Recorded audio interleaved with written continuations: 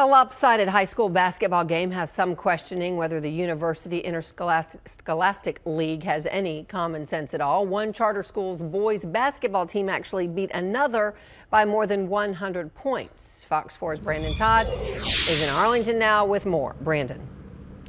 Yeah, Heather, I talked to both teams today, and both teams agreed that one team winning by a point margin of 107 points isn't really what either team intended in all of this, but now the blame seems to be falling on the UIL. 16-year-old Ward Griffin says he plays to win, but the score on the scoreboard isn't nearly as important as this junior's test scores at Uplift Summit International Preparatory in Arlington. The Skyhawks faced that philosophy head-on Friday as they were matched up with AAA Academy from Oak Cliff, the state's #1 ranked 4A high school basketball team.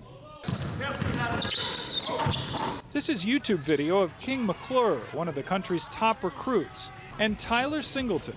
Both are top scorers for AAA, and both were pulled after the first quarter Friday.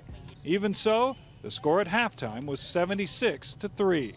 The Skyhawks lost. Final score, 117-10. I think anytime that there's a score like that, it can be tough, but our students, they come here for the academics. They come here to go to college, and that's their mission here, and that's what we're here to support them for.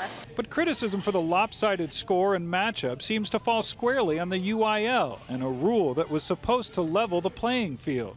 The UIL wanted to make sure that charter schools, which can pull from an unlimited pool of students, are more evenly matched against other schools that have limitations on student enrollment. AAA's coach, Tim Singleton, told us off camera he had guys in the second half who were deliberately throwing the ball out of bounds, just to give Uplift Summit more possessions. They even played guys from the bench the whole second half, players who rarely play. Singleton said they did not intentionally try to run up the score, and Uplift hasn't accused them of that. Both coaches are friends and wondered why the UIL rules would have them matched up in the first place. You persevere and you practice and you play hard and you do your best.